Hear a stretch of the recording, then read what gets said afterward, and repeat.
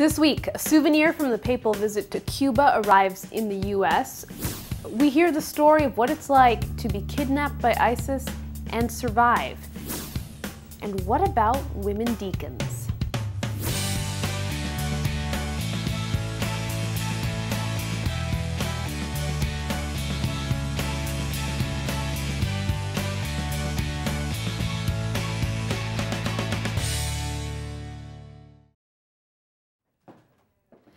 Hello and welcome to this edition of Vatican Connections. There's a lot going on, so let's get started.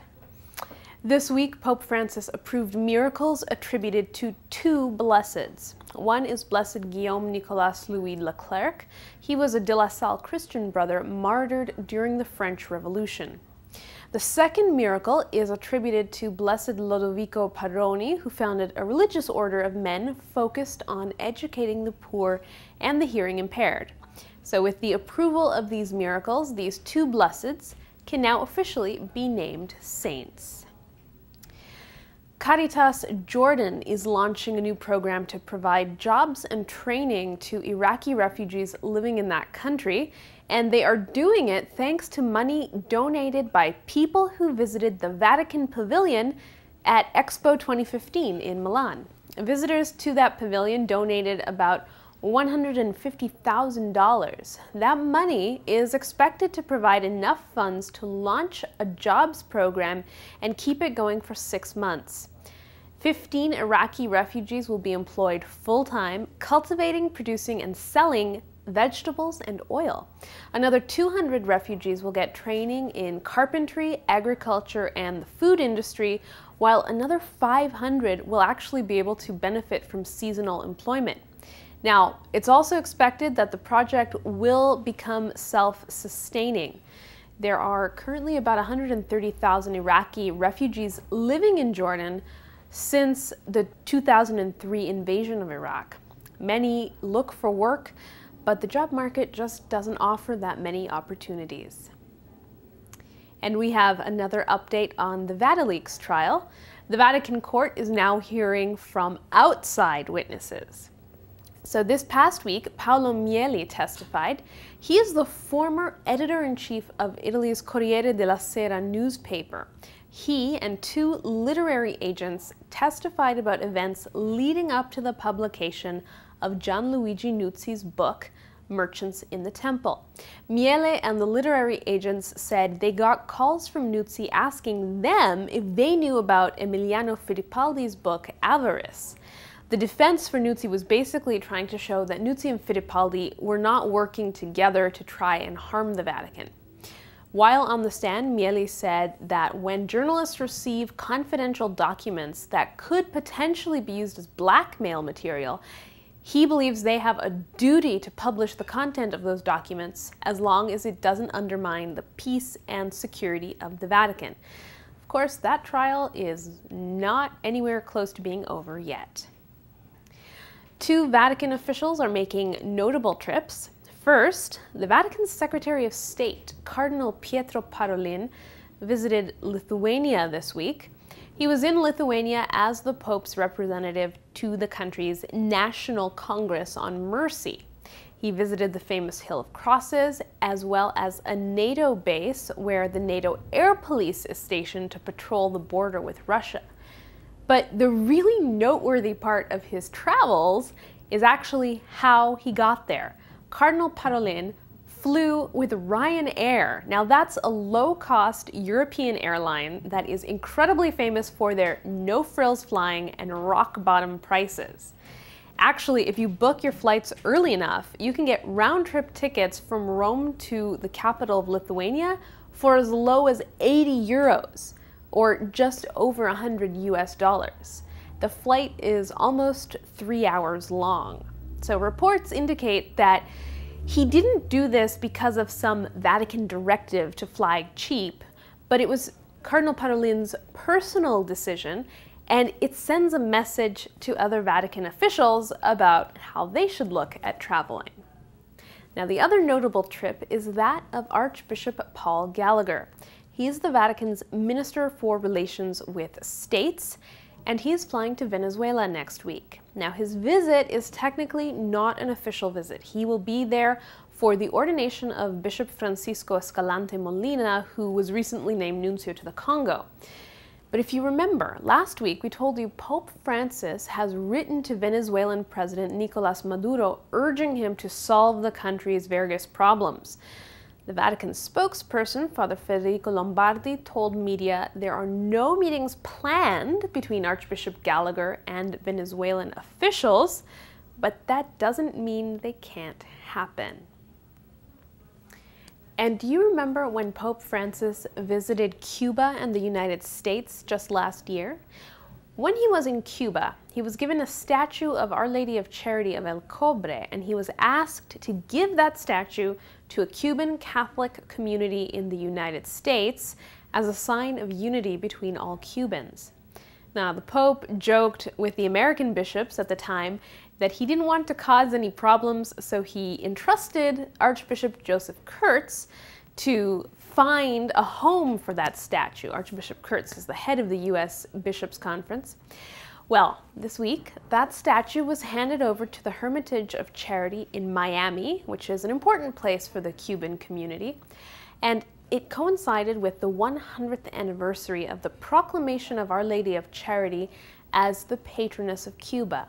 The anniversary was also marked with a Mass celebrated by Miami's Archbishop Thomas Wensky, and at the very same time, a Mass was being celebrated in Cuba at the shrine of Our Lady of El Cobre.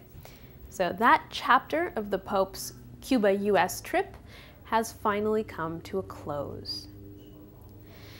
And now, with 75 days to go until World Youth Day, the local organizing committee in Krakow has this update on what to expect.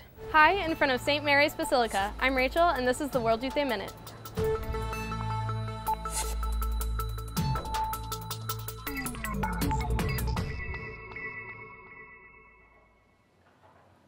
If you ask any of the locals what the most famous church in Krakow is, they will say Mariacki, St. Mary's Basilica. The two towers stand out from the cityscape and was built with the Gothic style in the 15th century. On every hour, a trumpet is played from the top of the left tower, which echoes across the main square. Inside the basilica, you can admire the exquisite beauty of the colorful and ornate details of the many murals, side chapels, altars, and columns, all covered by a painted star-filled ceiling. Nowadays, it is one of the best examples of sacred art. Now let's see what happened this week. Each World Youth Day is accompanied by two symbols, the Cross of the Holy Year and an icon of Our Lady that was given to the youth by John Paul II. During World Youth Day, these symbols are always present in the main events, but during the time of preparation, they travel a long distance around the country that is hosting the event. From when the youth of Brazil passed the symbols to the Polish people, they have traveled 19,000 kilometers, which is about traveling from Los Angeles to New York City 5 times. The symbols will arrive in Krakow on May 20th. In the official choir of World Youth Day Krakow 2016 that will perform during all the main events had its premiere last Sunday on May 8th. The group consists of 300 artists, mainly of students and graduates of musical academies, and in June, the orchestra will join the choir rehearsals. The musical program includes traditional Polish and international songs, as well as compositions prepared especially for World Youth Day.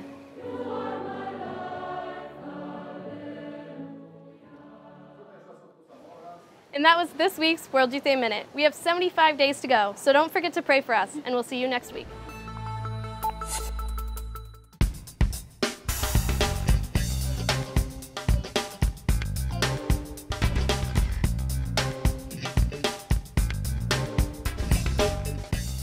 Did you know?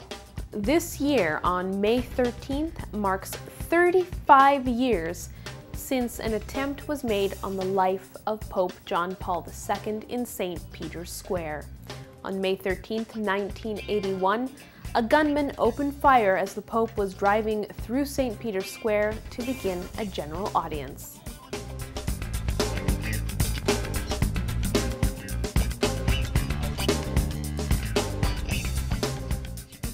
Pope Francis has spoken quite openly about the new martyrs, the Christian men and women who have been killed in the Middle East at the hands of extremist groups like Daesh or ISIS.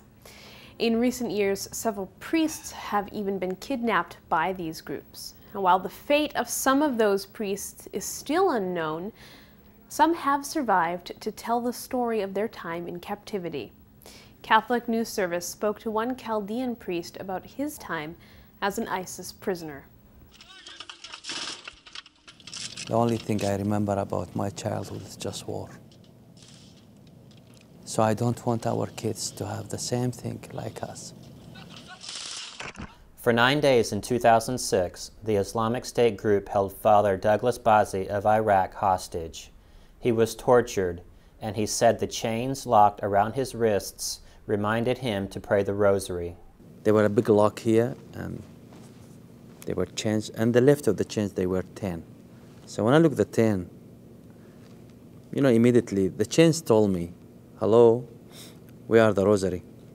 But I don't remember when I was praying rosary. Sometime I passed 100, just 100. And just take me, more I am praying, more getting calm. I'm getting strong. مارت مريم يمد آلها مصالا بدالا أخني حطائي دهب كعدانة موثان آمين. When the Chaldean priest was released, like Jesus, he was asked to forgive. I remember during the day, I was a spiritual or advisor to those people, those kidnapping me. During the night, they used to torture me. The day follow, come again to ask me for forgiveness. We'll defeat ISIS. Don't offer weapons, offer books, offer prayers. And by prayers we feel that we are not alone and forgotten. It is not the problem just to defeating ISIS. No, the problem is still there. So we have to work for a long term. We have to change the constitution of our countries. If we were able to change that, yes, we can live together again, equal, justice, love.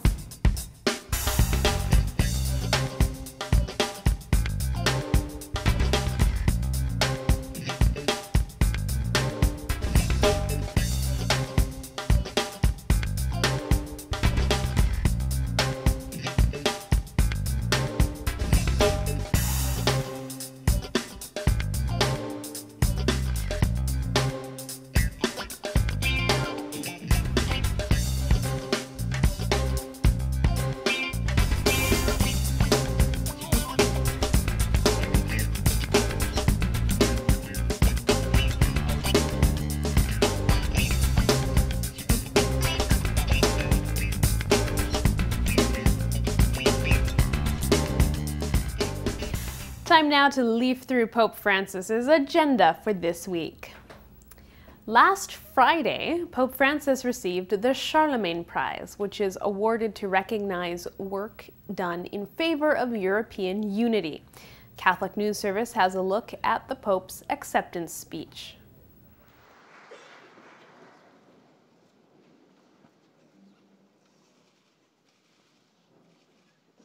Sogno un'Europa giovane, capace di essere ancora madre, una madre che abbia vita perché rispetta la vita e offre speranze di vita. Sogno un'Europa che si prende cura del bambino, che soccorre come un fratello il povero e che arriva in cerca di accoglienza perché non ha più nulla e chiede riparo. Sogno un'Europa che ascolta e valorizza le persone malate e anziane, perché non siano ridotte a improduttivi oggetti di scarto. Sogno un'Europa in cui essere migrante non è delitto, bensì un invito a un maggior impegno con la dignità di tutto l'essere umano. Sogno un'Europa dove i giovani respirano l'aria pulita dell'onestà, amano la bellezza della cultura e di una vita semplice, non inquinata dagli infiniti bisogni del consumismo, dove sposarsi e avere figli sono una responsabilità e una gioia grande, non un problema dato dalla mancanza di lavoro sufficientemente stabile. Sogno un'Europa delle famiglie, con politiche veramente effettive, incentrate sui volti più che sui numeri, sulle nascite dei figli più che sull'aumento dei beni.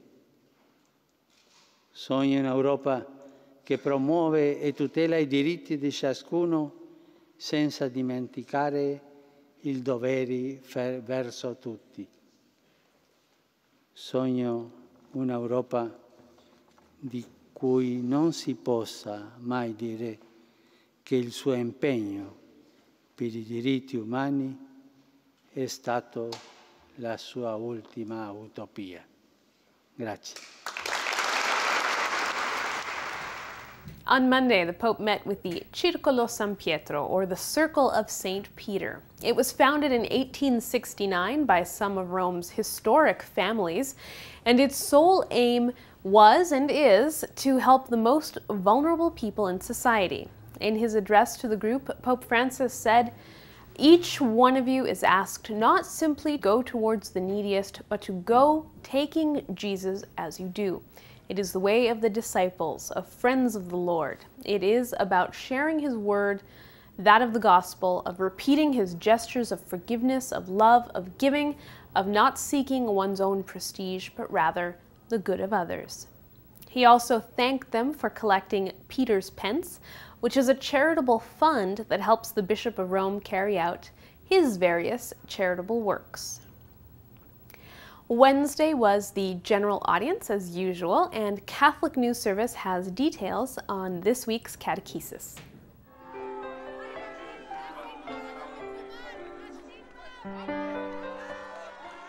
La nostra condizione di figli di Dio è frutto dell'amore del cuore del Padre.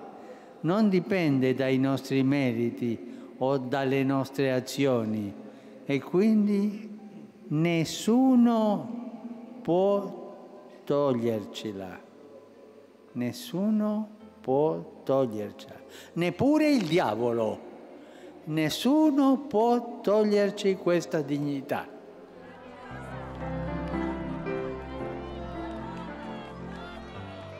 Penso alle mamme e ai papà in apprensione quando vedono i figli allontanarsi, imboccando strade pericolose.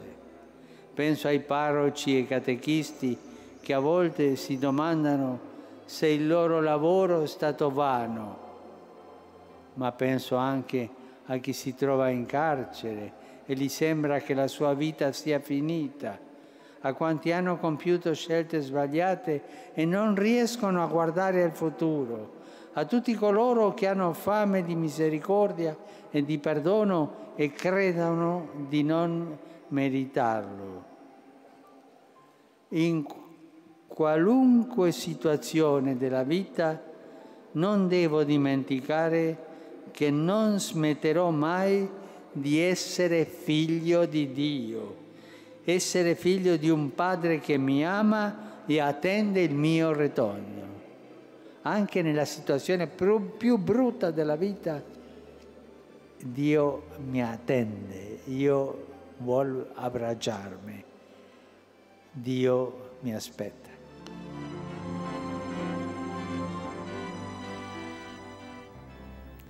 Now, before the audience, Pope Francis received Baba Edmund Brahimaj, the leader of the Bektashi order in Albania. Now, the Bektashi are an Islamic Sufi community. Brahimaj told Vatican Radio it was a marvelous encounter, and he and the Holy Father together reaffirmed their commitment to dialogue and fraternal encounter and reiterated the importance of the presence of religious communities within contemporary society. On Thursday, the Holy Father had a special audience with the women religious who were participating in the plenary meeting of the International Union of Superiors General. And it wasn't your average audience. He spent more than an hour answering their questions. Asked if he would set up a commission to study the possibility of women in the diaconate, he said, "I accept. It would be useful for the church to clarify this question. I agree." Now, he said, as far as he understands, though, the deaconesses referred to in the New Testament were not ordained permanent deacons. Their role was to help with baptism by immersion of other women and the anointing of other women. But the Pope said he will ask the Congregation for the Doctrine of the Faith if there are any studies on this.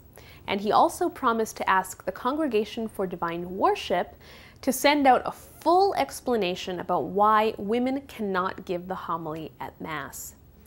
There were nearly 900 women at the gathering, and they represented 500,000 religious sisters from around the world.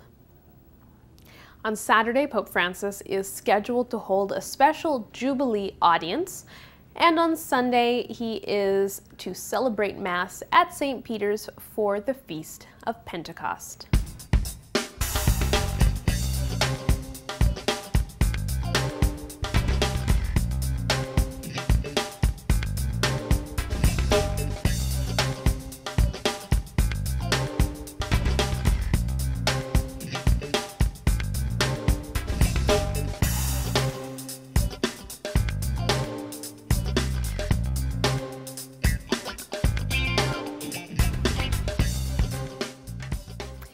And let's take a look now at the resignations and nominations that happened this week. The Ruthenian Eparchy of Phoenix has a new bishop. Pope Francis accepted the resignation of Bishop Gerald Dino and appointed Bishop John Pazak to lead that diocese. Until now, Bishop Pazak was actually Bishop of Byzantine Rite Slovak Catholics in Canada. He will serve as administrator of his old diocese until a new bishop is appointed. As well, Bishop John Kudrick has retired as Bishop of the Ruthenian Eparchy of Parma in the United States, and Chaldean Bishop Sarhad Yosip Jamo has retired as Bishop of the Chaldean Eparchy of San Diego. Both these dioceses will be run by administrators until new bishops can be appointed. Finally, after 12 years serving as Custos of the Holy Land, Franciscan Father Pier Battista Pizzaballa has concluded his mandate as the custodian of Christian holy sites in the Holy Land. He left Jerusalem on April 12th with very little fanfare and is currently living in a monastery in Italy. He was named the custodian of the Holy Land back in 2004. He was only supposed to hold the job for about 6 years, but his mandate was actually extended twice. His successor is expected to be named in the next few weeks, but Italian Vaticanist Andrea Tornielli is reporting this week that those who know Father Pizzaballa well expect he will take a good long while to rest because his 12 years in Jerusalem were not easy ones. In fact, today Franciscans are acting as custodians in many places where conflicts and war are raging, and in some of those places they are the only Christian ministers on the ground. Now, that same report points out that the Latin Patriarch of Jerusalem, Fuad Tual, has reached the retirement age, and we're waiting for a successor to be appointed. It is possible, according to Tornielli, that Father Pizzaballa's name might be considered as a possible successor. It's something highly unusual for a Custos of the Holy Land, but we'll wait and see.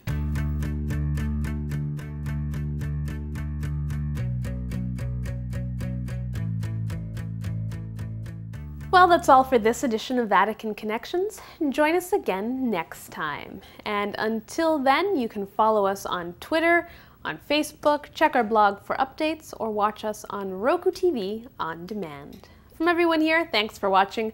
I'll see you again next time.